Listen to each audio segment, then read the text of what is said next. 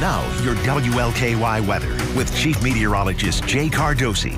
All right, look at this beautiful live picture coming in from the WLKY Chopper HD. We're flying high above Churchill Downs on this wonderful early Thursday evening.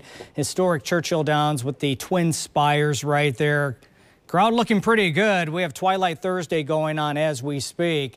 Last race a little after 8 o'clock tonight. And as Rick mentioned, we'll have more of these events going on the rest of September into early October as well. Numbers outside right now, 84 degrees. It's kind of muggy as well. Humidity double nickels there at 55%. A south wind between 5 and 10 miles an hour. The radar scan is clear. Any plans you have on this Thursday evening? Going to check out a couple of races still. There's still some time. Otherwise, grilling out, whatever the case may be. Enjoy. 84 now. We'll slip into the low 80s, 7 o'clock tonight, heading towards the upper 70s by 9 and 10 o'clock with clear skies and quiet conditions. And that's what we've had for the better part of this day. Had a little bit of low cloud and fog activity this morning.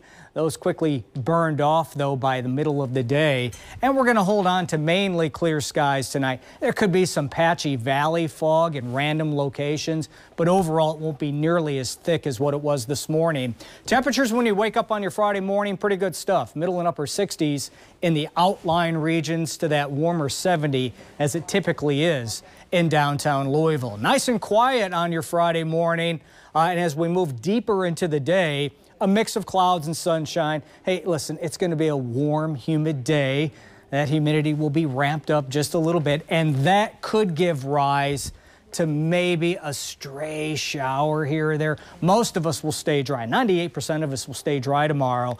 Everybody will heat up, however, on your Friday afternoon. We're looking at plenty of temperatures in the mid and lower 80s for the most part. There could be a couple of upper 70s peppered in where the clouds are a little bit thicker, but in downtown Louisville, expecting 86 degrees. Into and through your weekend, it is the last full weekend of the summer season.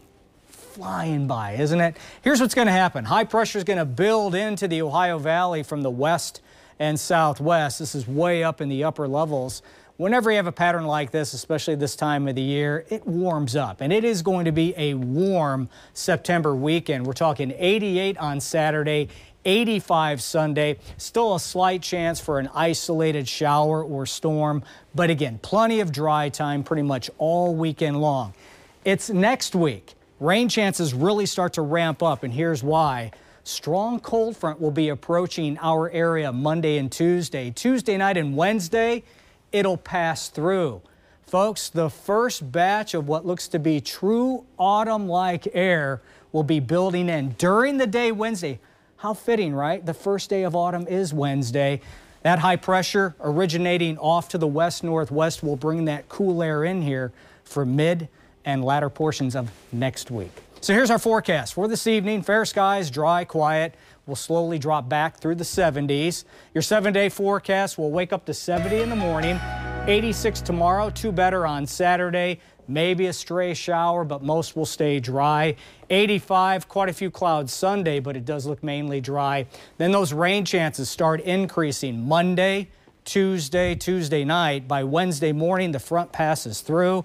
Look what happens, guys. Those high temperatures in the low 70s.